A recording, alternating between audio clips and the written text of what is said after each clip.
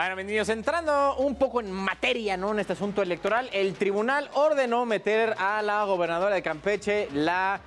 conocida por todos ustedes, Layda Sansores, ahí lo ven, en el registro de, bueno, ahí la ven, en el registro de personas sancionadas por violencia política de género. ¿Se acuerdan que luego andaba de canijilla, ¿no?, contra legisladoras del PRI durante uno de sus tristísimos programas Martes del Jaguar, ¿no? Y en una de esas pues, se le fue un poco la lengua, ¿no?, hablando de pues, mujeres, ¿no?, que son, creo que eran diputadas o legisladoras, no sé si diputadas, senadoras o las dos, del PRI, ¿no?, cuando andaba exhibiendo, según ella, estas conversaciones y con Alito, y según ella, ya ven que tenía intervenido el celular de este caballero. Entonces, pues ahora ya